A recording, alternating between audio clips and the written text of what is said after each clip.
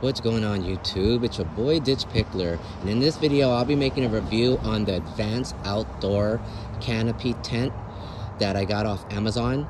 This one is a 12 by 20 because I needed a little bit wider of a tent to really protect my boat from the elements, because I felt like the tent, I'd lose 2 feet of space, so the sides of my boats would be closer to the edges, and I didn't want to have water get on top of my boat cover at all. So let's take a look at it. They actually came with these little bags. These little bags are just make no damn sense. They're too light. I think it's only probably about 15 pounds with the sand in there, but it's not very good. It just velcros here, and it comes with a little, it has some straps on the inside, but the top one, there's not enough velcro for it to make it tight, and the bottom one's not bad. So but it just velcros closed, which is okay. It's not bad, but I wanted to really make sure I'm securing the tent down, because I don't, here in the Northwest, you know, we'll get 20-30 mile per hour winds. Like right now, you can hear it. Look at it, it's moving. Like the tent's moving, but it ain't gonna go anywhere, because these are 50-pound plus bags right here full of sand. I'll show you the sand in here, and you can fill it up with, you know, rocks or whatever else, cement or whatever you want to do. But I went with cement, with sand, because, you know, a bag of sand at Home Depot or Lowe's is like $8 for a 100-pound bag. So you buy, you know, 3 bags, and you have plenty left over after you fill them all up. But yeah, it's super stable. You know, I'll shake it. See, this thing's not gonna go anywhere, because that is so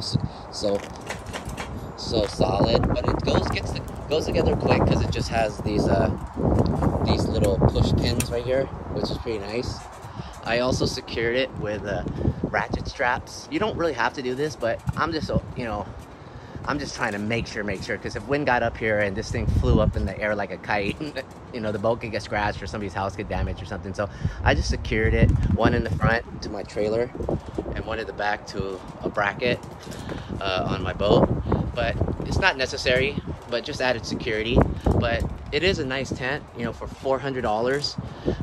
It comes with some extenders, so if you need to get it higher. I went with the lowest because this tent is already so high, and I don't have to worry about my power poles hitting the side, because I'm coming in the middle. But it has like 7-inch risers, and then I think like a 14-inch riser to really get it up there if you want to get it up higher. But I didn't like the way it looked when it was so high, because I did have the 7-inch risers originally, but I felt like that's just more height, which would just be able to catch the wind more, and I didn't want to have to deal with that. So I'm keeping it at its, you know, normal leg height, and so far so good. I really like it. It's a really nice looking canopy tent. Another thing that I was really surprised, because it has a lot of bungee spots. Like, they're all over. Like, see how they go all the way up? Look at all the bungee spots. See right there? Look where they're all at. It goes all the way back up, and they're pretty good. You know, they're strong. You don't have to worry about these flying off. And it gives it the flex, so when you don't have to worry about your tarp tearing up, because you got the bungee to give the flex on a windy day. But yeah, so far. And another thing about this tent, which compared to some of the cheaper ones you find, this one has no holes. It's been raining the last couple days, and no water has got through this. This tarp has been 100% waterproof, so really happy with that. So if you guys are looking to get yourself a